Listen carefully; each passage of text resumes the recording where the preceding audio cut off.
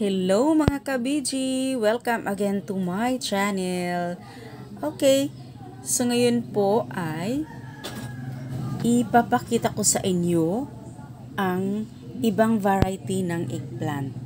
So, ang nakikita nyo dati sa aking mga vlogs ay yung kulay violet na eggplant. Pero ngayon po ay meron tayong bilog na parang itlog. Pero, hindi siya pink. Kulay green. Yan. Bilog na bilog po siya. Okay, so ito po ang similya po or ang seedling po or ang seeds ay galing pa po sa Ilocos Norte.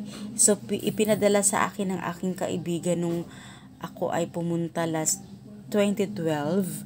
Ngayon po ay nagkataon na nagkausap kami through Facebook. So, pinakita niya kasi mahilig din siya sa mga tanim, katulad ko. So, binalita niya sa akin na meron daw siyang ibang variety ng eggplant.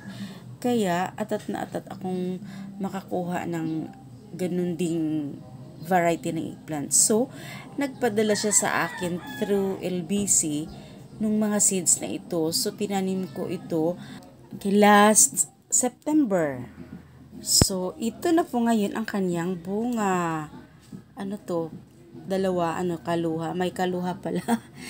Isang lang naman po. Isang bunga lang naman yun. Pero, magkadikit sila na parang twin sila. Ano ba yun? Okay, so, ito pa. Ang liit, no? Ito, hindi naman siya gaanong bilog. Yung mga puno niya ay hindi naman siya mataas. Yan. Okay, so,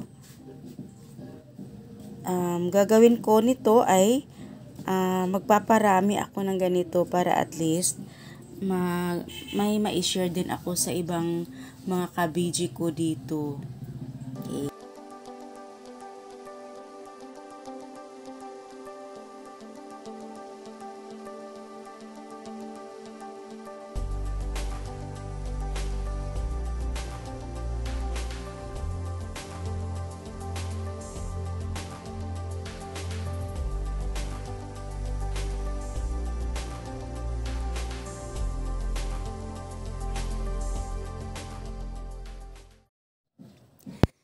By nature, a perfectly ripe eggplant will have a slight greenish hue to its flesh.